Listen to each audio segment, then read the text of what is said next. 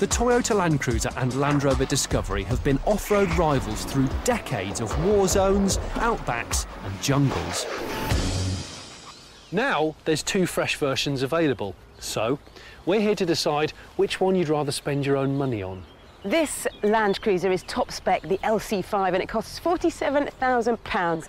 And this flagship spec Discovery HSE is 53,000 quid. First up, a dirty 4x4 game of tug of war to test torque, grip and general hardness. I'm going to take the Discovery because it has 2 more cylinders and more torque, which should mean it tugs harder than the Land Cruiser. But I'm happy taking the Toyota, if only because the United Nations wouldn't dream of crossing a battlefield in anything else. First to cross the centre line loses. 3, 2, 1, go! Because this has got an intelligent diff control, what that means is Land Rover will decide whether or not it thinks that it needs to lock its diffs. A lock differential is useful when conditions are slippy. It makes the wheels turn at the same speed and gives you more traction. It's telling me I've lost grip, I'm aware of that. With an extra 140 pound-foot of torque and a smarter differential sending it to the wheels, the Discovery edged ahead. And now I'm just sliding sideways, which is not good. Okay, stop! Woohoo! I think it was a sort of success. Both of these vehicles may use a 3-litre diesel, but this test illustrates very neatly that the Discovery has more grunt, a lot more power, and the ability to tow half a tonne more than the Toyota. The second test is 4x4 pull rescue, where we've got to save my mate, Inflatable Brian, in the fastest time possible. Oh, face down.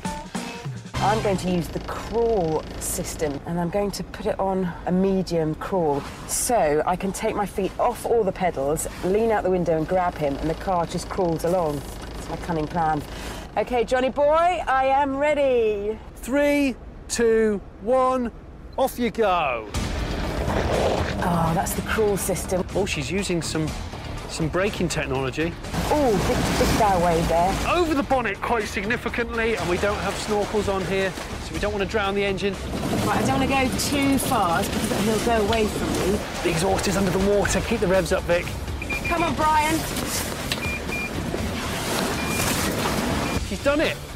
I've never hooked a man in quite such a fashion. You actually saved Brian in 31.03 seconds. Excellent behaviour. That's not bad. I'm sure you've pulled blokes quicker. On your marks, get set, go! OK, I don't know how fast to actually go into the water. And he's off. Oh, sugar, that was a bit high.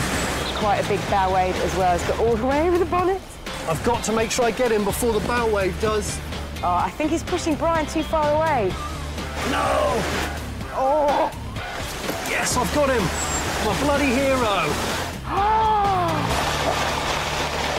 I cannot believe how fast you went. I was gunning, baby, I was gunning. 19.7 seconds. More than 10 seconds quicker. So the moral of the story is, when it comes to off-road, a gung-ho approach will often get the job done quicker than relying on fancy technology. And so to the final challenge. Each car will be timed as it takes on a suspension